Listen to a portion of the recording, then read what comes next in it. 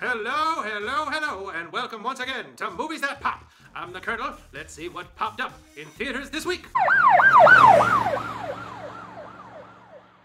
Now, Patriots Day was technically a 2016 release, as it opened in limited markets on Christmas Day, but it receives a nationwide release on January 13th, and we're going to talk about it right now as my first review of 2017. I say all that because it must be noted that director Peter Berg made two films that were released in 2016, both true stories starring Mark Wahlberg: Deepwater Horizon and Patriots Day. Now, Deepwater Horizon, I think, is the slightly better film, but it's a remarkable achievement anyway, because this one is pretty great as well. Patriots Day is the dramatization of the 2013 Boston Marathon bombing and the events that followed, as seen through the eyes of certain specific characters, such as the FBI special agent in charge of the investigation, victims of the bombing, a few students who got caught in the crossfire, the Chechen brothers who carried out the bombings, and the real-life cops and first responders who rushed into danger to bring aid in a time of crisis. In a curious move, this movie, with such a wealth of rich, well-drawn, and interesting real-life characters, also completely invents one. This guy, Tommy Saunders, played by Mark Wahlberg. And there are sequences in this movie which contain the best acting Mark Wahlberg has ever done. Outside of Boogie Nights, of course.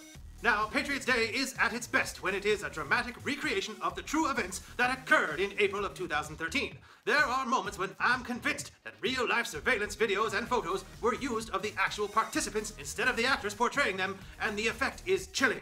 Also chilling is the minimalist score by Trent Reznor and Atticus Ross, which creates a tense sort of a buzz in your brain that permeates the chaotic horror of the violence on screen, but never becomes showy, you know, as if to glorify or exploit the actions of the terrorists. In fact, the violence here is dealt with so expertly by Peter Berg, with appropriate horror, but not shock value. It's restrained, but also efficient at mining the story for its inherent drama, and that's because it's done so matter-of-factly. Now, just before what I believe is the very best sequence of the film, a firefight between the two brothers and police on a residential street in nearby Watertown, Massachusetts, the vibe is very much like an episode of that show Cops, just sort of following along with police doing their regular day-to-day jobs and about to pull over a car, even though you know it will not be a typical traffic stop. And when it goes bad, it does so quickly and intensely and with real stakes, and you feel completely immersed in an absolute nightmare. And that's a credit to director Peter Berg and his crew, and the script, which sets up rather quickly and efficiently characters whose fates we're invested in. Yes, even the evil murderers. Which, again, brings me back to Mark Wahlberg's character.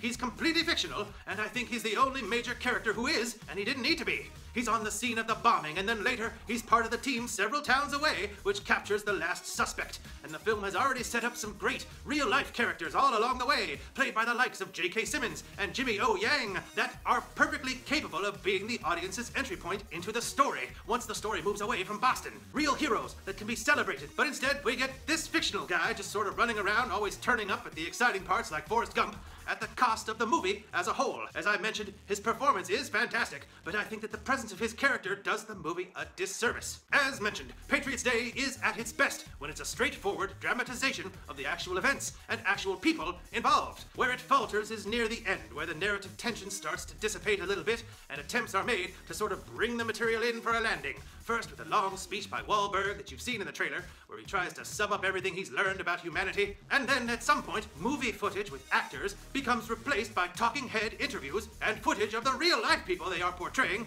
and then all of a sudden it's like you were watching the movie at home on disc and the special features just started playing automatically, and now you're watching a documentary about the real-life events. It mars the overall experience and sort of dilutes the impact to mesh the two things, documentary and dramatic film, at precisely the wrong moment. Ultimately, I award Patriots Day a large bag of popcorn. There are sequences in this film that are some of the most suspenseful and thrilling in recent memory. Sequences where I was moved to blubbering tears by the heroism on display, or on the edge of my seat in awestruck suspense. Its message is a little muddled by the way the movie wraps up, but don't let that dissuade you. This is an incredibly well-made movie that pays tribute to some inspiring real-life heroes.